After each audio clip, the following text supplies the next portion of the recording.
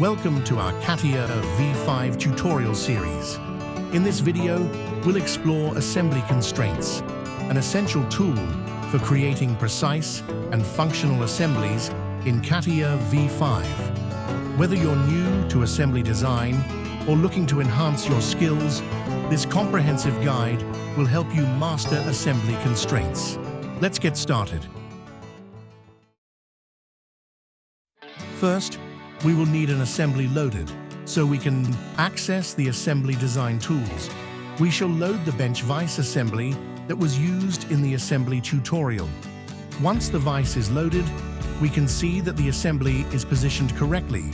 But looking at the tree, that there are no constraints saved, that means that all the component parts are free to move. This could be a problem when we add the constraints, as CATIA will not know which part to move, and will always move the part you wanted to remain in place. To stop this, we have to lock one of the parts in place. We do this by using the Fix icon.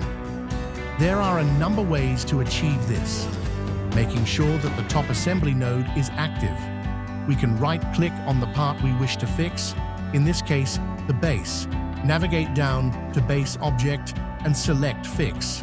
The specification tree will show a constraints node at the bottom, and a small green anchor will be shown in the editor window. The second way is to select the part you wish to fix, and then select Fix from the menu bar. With the base fixed in place, we can now use the constraints to locate the other components. There are a number of different commands that we can use depending on the type of constraint we need. Coincidence is used when positioning a shaft within a hole. Contact is used when two faces are to be in contact with each other. Offset is used when two faces have a dimension between them. An angle is used when a specific angle is required between faces. In this example, we are going to move the slider model out of the way, using the compass, so we can access the side and top faces of both slider and base models. We pick the compass using the red dot and place it on the slider. We can now move the slider along the Y-axis. To replace the compass, pick the red dot and place it on the axis in the lower right-hand corner of the editor screen. We can now select the offset constraint icon. This opens a dialog screen. We can press OK. Then we select the outer face of the slider model and the inner face of the base as shown. A dialog box will be displayed and we can add our required dimension. The models will not move until the update button is pressed, then the models will be moved.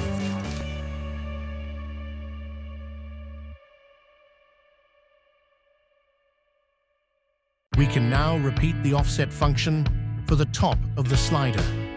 After the upper surface constraint is created, we can hit the update button to move the components to the correct location.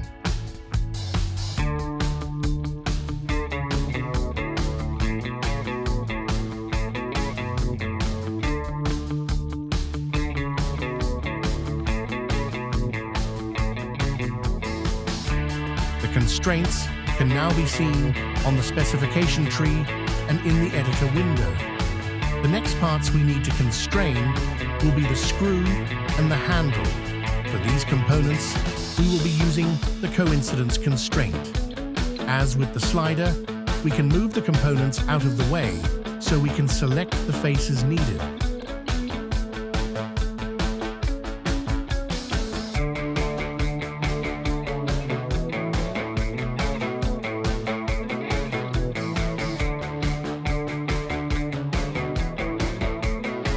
We now select the coincidence icon and the dialog window is seen.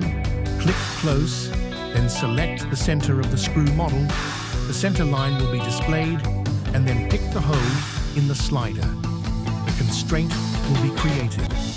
Note that there is no dimension dialog box displayed here, as this constraint creates concentricity between the two center lines. We can use the same constraint for the handle.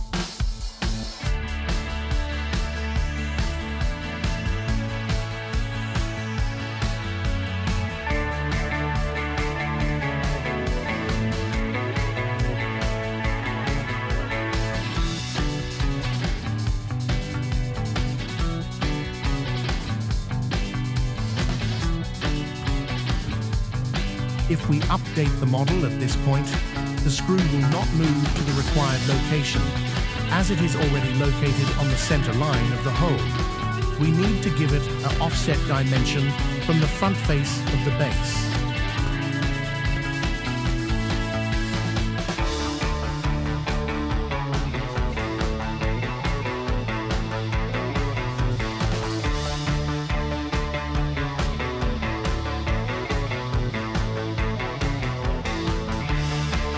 We can now update the model, and all the components will move to the correct location. The constraints are shown in the tree in the editor window. How do we edit or remove these constraints? That is the next video, so tune in to find out.